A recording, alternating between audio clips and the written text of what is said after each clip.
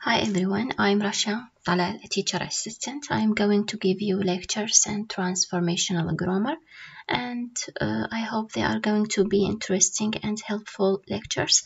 I wish you all the best and success. السلام عليكم، أنا رشا طلال، مدرس مساعد. سوف أقوم بإعطائكم محاضرات في مادة النحو التحويلي، وأتمنى أن تكون محاضرات مفيدة، وأتمنى لكم كل النجاح والموفقية. Transformational grammar. سنبدأ بأخذ فكرة عن النحو التحويلي. ما هو النحو التحويلي؟ النحو التحويلي هو نظرية ذهنية يقوم بإعادة صياغة أو بناء الجملة من بنيتها السطحية إلى بنيتها العميقة أو تركيبها الأساسي. الفصل الأول يتحدث عن The characteristics of native speakers' competence. خصائص كفاية المتحدث الأصلي، المتحدث باللغة الأصلية. Transformational grammar. النحو التحويلي attempts to describe a speaker's competence. يقوم النحو التحويلي أو يحاول النحو التحويلي أن يصف كفاية المتكلم الأصلي. ما هي competence؟ Competence is the speaker's subconscious knowledge of the language internalized rules. الكفاية هي معرفة المتكلم اللاواعي للقواعد الداخلية. معنى أنه المتكلم باللغة الأصلية لديه القدرة على إنتاج عدد كبير من الجمل، وقادر على الحكم بصحة هذه الجمل التي يسمعها من وجهة نظر نحوية تركيبية، وقادر على ربط هذه الجمل بمعنى لغوي محدد، وكل ذلك يتم بعمليات ذهنية داخلية. بينما performance الأداء is the speaker's use of these rules when he speaks. So transformational grammar is a theory of competence.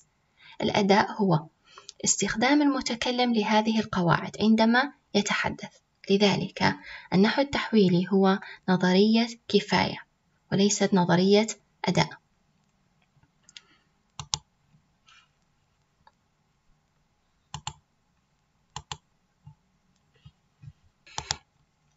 The most startling aspect of a speaker's competence is the ability. من أكثر الجوانب المهمة لكفاية المتكلم باللغة الأصلية هي 1.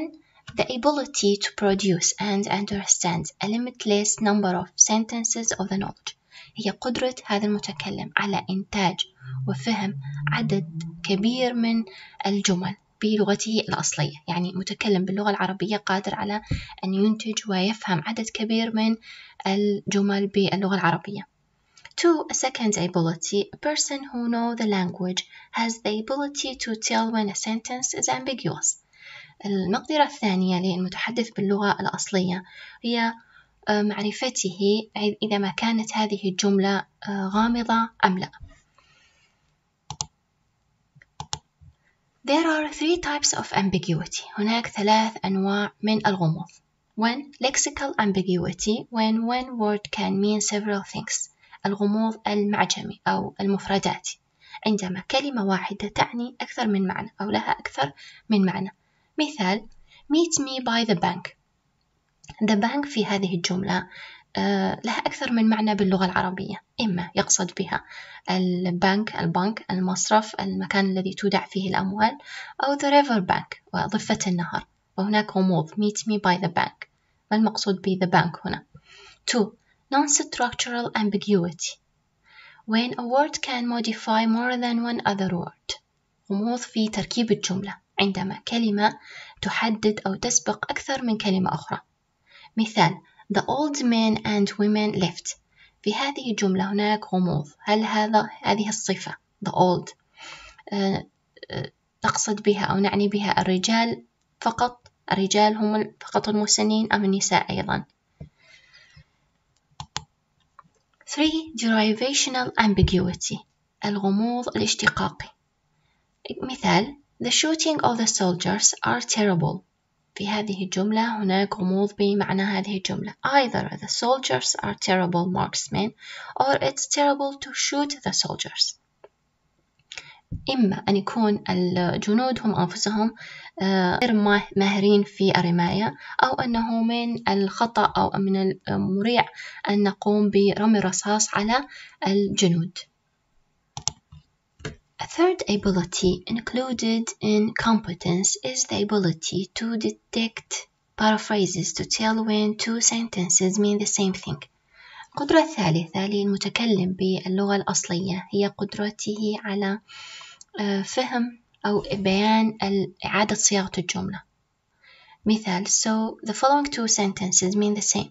إذن جملتين التي أمامنا لها نفس المعنى. It bothers John that Sally dates Sam. That Sally dates Sam bothers John.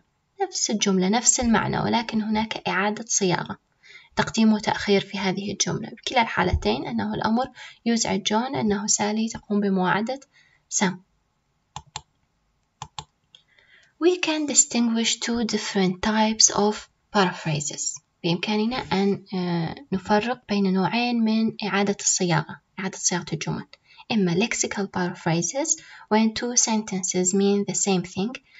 إعادة صياغة من ناحية الكلمات، أنه نقوم باستبدال كلمة بدل الأخرى.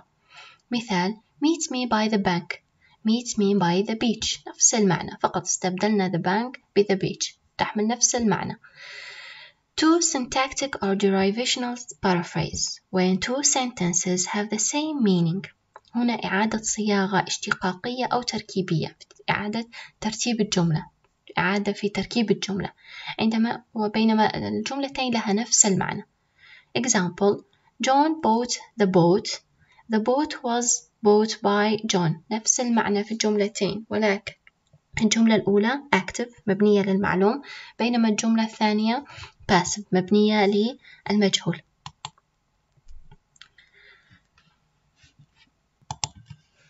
The fourth ability included in competence is a knowledge of the internal structure of sentences. المقدرة الرابعة للمتحدث باللغة الأصلية هي معرفته بالبنية الداخلية للجمل. In the following sentences، في الجمل التالية: John is easy to please. يعني John من السهل إرضاءه. We know that John is the one who is going to be pleased. المتحدث باللغة الأصلية يعرف أنه في هذه الجملة جون هو الشخص الذي سيتم إرضاءه، يعني جون في هذه الجملة هو المفعول به. While John is eager to please، بينما في هذه الجملة جون متلهف لإرضاء شخص ما. John is going to do something to please somebody. John is subject. الجملة الثانية جون سيقوم بفعل شيء ما لإرضاء شخص ما، إذن جون في هذه الجملة هو الفاعل. Finally، وأخيرا، a speaker of a language knows when he is presented with a grammatical sentence of his language and also when is ungrammatical. شخص متحدث بلغة معينة قادر على أن يميز بين الجملة الصحيحة نحويا والجملة الخاطئة. مثال: is Sam here؟ هذه جملة صحيحة. went Sam home جملة ثانية خاطئة. ليس هناك في اللغة الإنجليزية جملة تبدأ بفعل ماضي.